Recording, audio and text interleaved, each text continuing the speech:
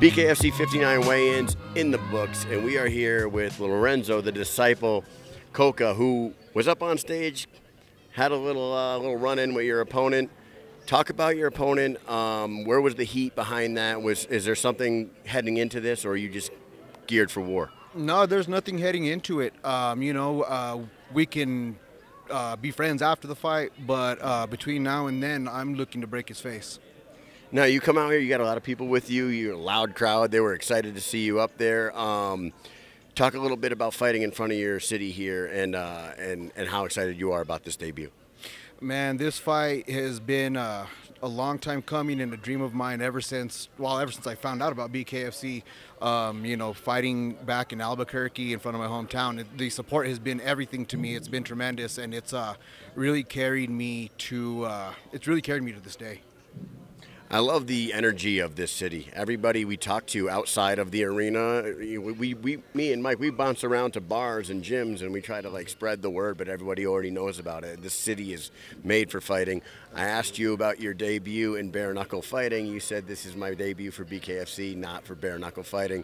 Talk a little bit about your background in combat sports. I know you're a 10-year MMA veteran. Talk a little bit about your background heading into this. Well, this is my first legal bare knuckle fight, if you will. Most people have a few of those, yeah. But I have about a 10-year career in MMA where I fought for a myriad of organizations throughout the world.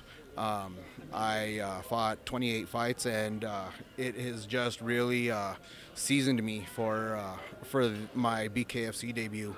I know this is a different sport. This company is amazing. The show is amazing, but with the background I have, I feel very, very comfortable where I am.